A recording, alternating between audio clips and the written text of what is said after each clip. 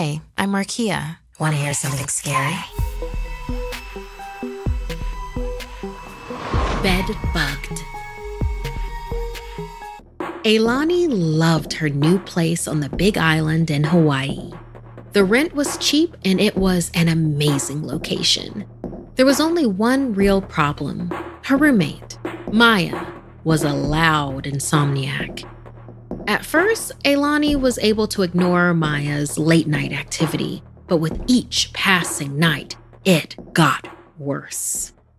All the lights outside Ailani's room were always on, and Maya seemed to make strange noises through the apartment all night long.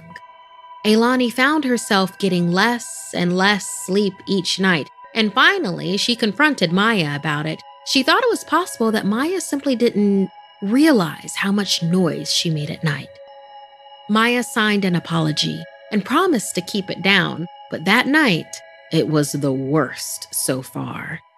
The constant whisking noises and loud stomping, and occasionally Maya raising her voice as well. The only thing Ailani could make out when she did was Maya bursting out in frustration.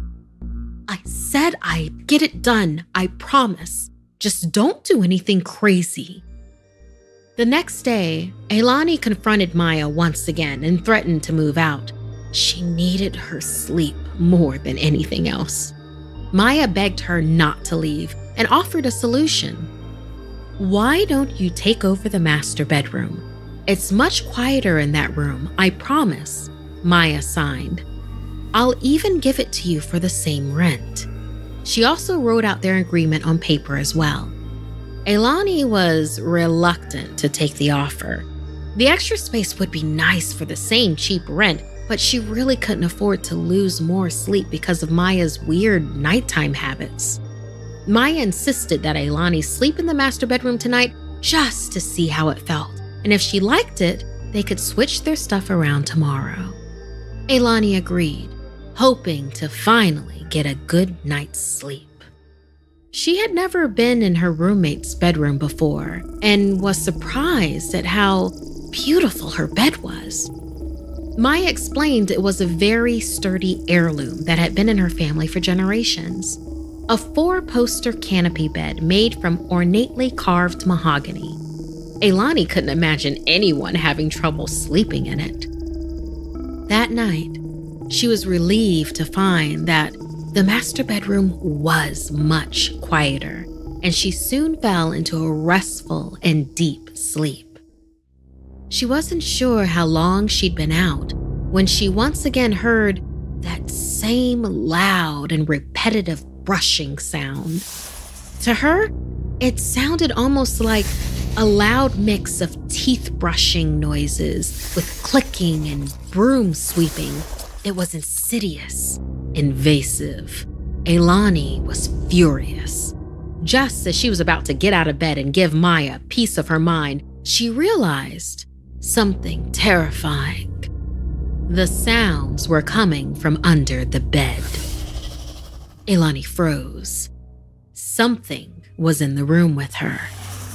She called out to Maya, hoping this was some weird prank, but there was only more skittering and an unsettling clicking sound.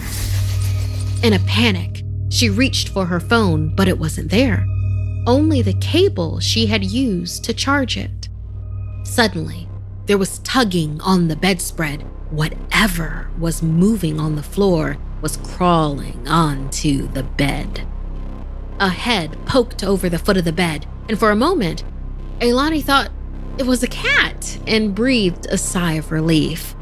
But as more and more and even more of the creature made its way onto, alongside, and above the bed, the moonlight from the window revealed it fully. It was the biggest bug Ailani had ever seen. She backpedaled up to the head of the bed as the gigantic centipede-like creature slithered towards her and clicked with its giant pincers. Terrified, Ailani glanced over the edge of the bed, and the insect's body coiled everywhere around the floor. Adrenaline spiking, she sprang up, and tried to leap from the bed to the door. While she was in midair, whip quick, the creature lunged and wrapped its endless body around her, savagely digging its pincers into her flesh. It let out an insectoid screech as Eilani let out a blood-curdling scream. Maya felt the vibrations of Eilani's screams on the other side of the bedroom door. This offering would keep the Ancient One her family line were caretakers for at bay. Otherwise, the giant insect horror would hunt, reproduce with the smaller yet equally dangerous of its kind, and then there would be slaughter. But for now, the ancient centipede would rest again. It should be sated for months this time. Maya breathed a sigh of relief. Finally, she could get a good night's sleep.